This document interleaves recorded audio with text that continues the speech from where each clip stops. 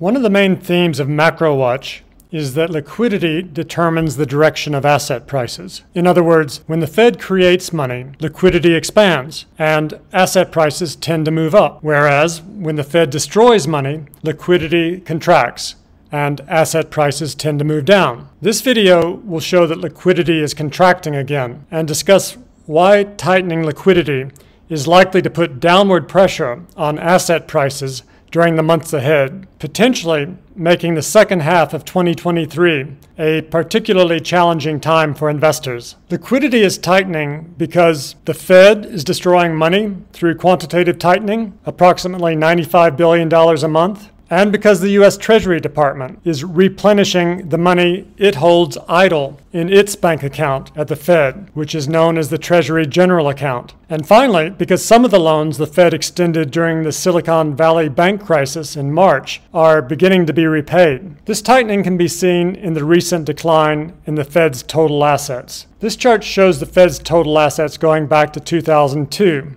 As you can see, the Fed acquired $8 trillion of assets between mid-2008 and April 2022. It paid for those assets by creating money, thereby increasing the liquidity in the financial markets. It can also be seen here that from mid-2022, the Fed began reducing its assets through quantitative tightening. That can be seen more clearly in this chart, which only goes back to January 2021. Between April 2022 and early March this year, the Fed reduced its assets by more than $600 billion through quantitative tightening. However, when the Silicon Valley bank crisis began in March, the Fed created nearly $400 billion over the next 3 weeks by extending loans to the financial sector. That money creation reversed approximately 60% of the progress the Fed had made in reducing the size of its balance sheet through QT. Despite creating new money to extend loans to the financial sector during the crisis, the Fed continued destroying money